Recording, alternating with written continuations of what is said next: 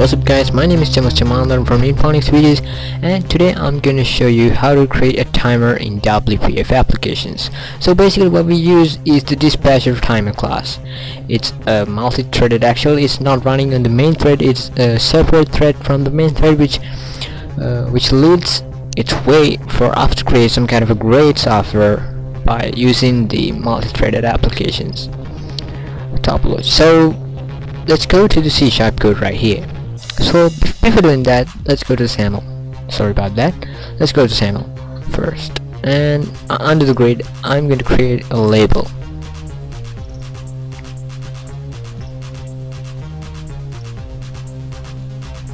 Content equal to 0. Font family equal to some kind of a font. GUI. Font size is equal to 50 to see clearly what we have, and the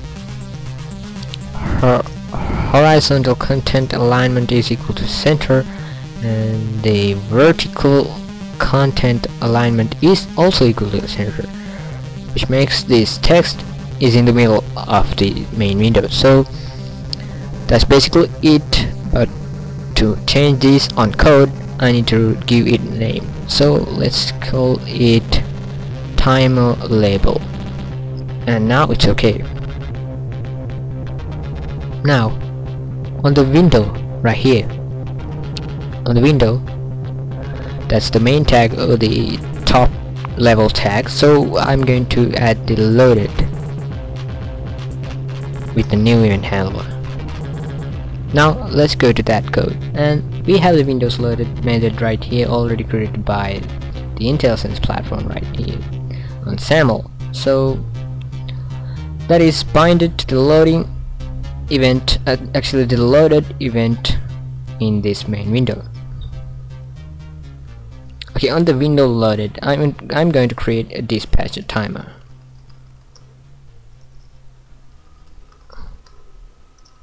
Now you're going to see that red cursor, red underline. So under the suggestions you have this one, using the System.Windows.Threading, because DispatcherTimer, the actual address of DispatcherTimer is System.Windows.Threading.DispatcherTimer. That's the basic class right there.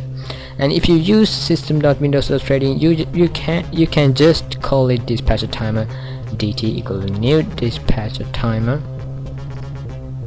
and dt dot interval is equal to the interval that if you previously, if you are on the Windows Forms platform, you may have heard of timers. Basically you use it for everything. You use it for everything actually. To create animations you use timers. Basically that's the simple tasks of timer, but in the WPF platform you don't have to use timers to create animations, because it is a built-in feature of WPF, and that's what makes we love WPF platform. So the interval is a time span equal to time span dot from seconds. For this thing I use 1 second, only 1 second. So if you want some kind of a new thing from milliseconds or something, you can use from milliseconds and those kind of things inside the time span class to create a new time span. They returns a new time span, so that's what they do. So if you want to create a new time span, just call new time span on the constructor, and there are 5 uploads.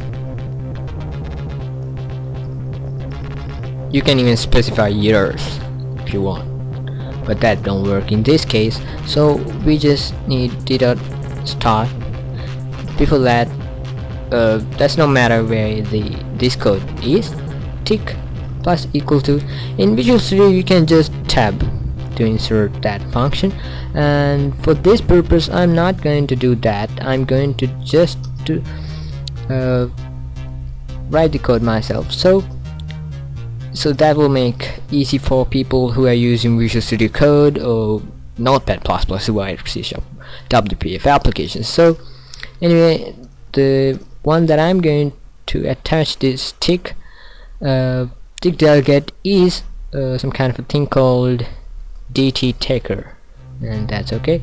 Private void DT taker object is the sender and event args as E. So that's it. And in this one I'm going to create a private integer known as x.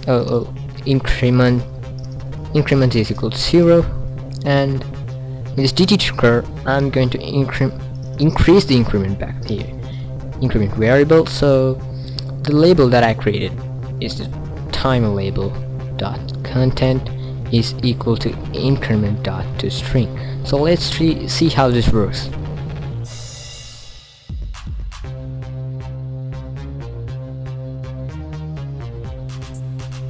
Now as you can see, the timer works really great, and it is updating since for every second.